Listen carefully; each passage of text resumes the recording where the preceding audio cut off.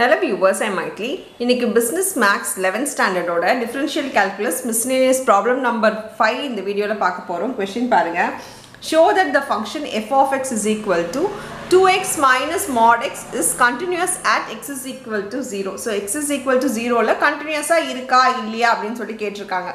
நமக்கு x is equal to 0 இந்த x is equal to 0 க்கு left hand side right hand side இருக்கு. இல்லையா இது இங்கெல்லாம் வந்து நெகட்டிவா இருக்கும் இங்கெல்லாம் வந்து நமக்கு பாசிட்டிவா இருக்கும் இங்க இப்ப mod x ன்னு கொடுத்திருக்கும்போது mod x ஓட வேல்யூ என்ன வேணா இருக்கலாம் ஏனா mod x ன்னும்போது அது நமக்கு பாசிட்டிவா தான் நமக்கு ஆன்சர் வரணும்ன்றதுக்காக நம்ம இந்த mod ரிமூவ் பண்ணும்போது நம்ம பாசிட்டிவா தான் எழுதுவோம் அவங்க கொடுத்திருக்கிறது f of x is equal to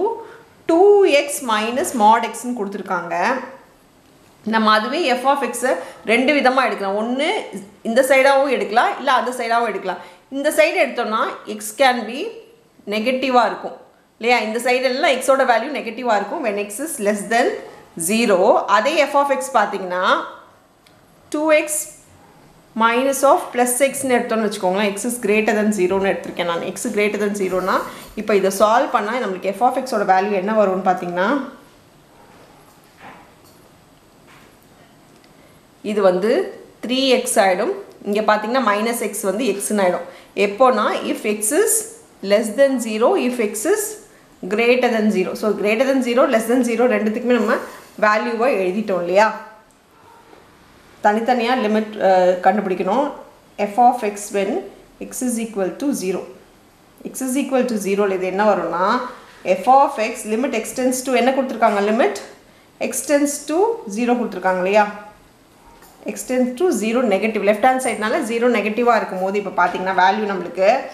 இங்க 3x இதோட வேல்யூ நமக்கு 3x இல்லையா அப்ப 3 into 0 நமக்கு 0 ஆயிடும் அதுவே வந்து limit f of x x tends to 0 sorry இது right hand sideல x tends to 0 ஆ இருக்கும்போது f of x limit x tends to 0 பாசிட்டிவா இருக்கும்போது நமக்கு வெறும் x ஓட வேல்யூ நம்ம சப்ஸ்டிட்யூட் பண்ணோம்னா this is equal to நமக்கு 0 ன்னு ஆயிடுது இப்ப பாத்தீங்கன்னா இதுவும் 0 நமக்கு இதுவும் 0 ரெண்டுமே நமக்கு 0 வந்ததனால therefore L of f of x is equal to R of f of x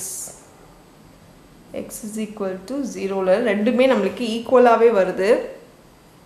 therefore f of x is continuous ஏனா இது 0 plus h ன்னு எடுத்துக்கலாம் இத நம்ம 0 minus h ன்னு எடுத்துக்கலாம் எப்படி எடுத்தாலும் வந்து நமக்கு பாத்தீங்கன்னா equal to ரெண்டுமே equal to 0 தான் வந்திருக்கு அவ்வளவுதான் இந்த sum thank you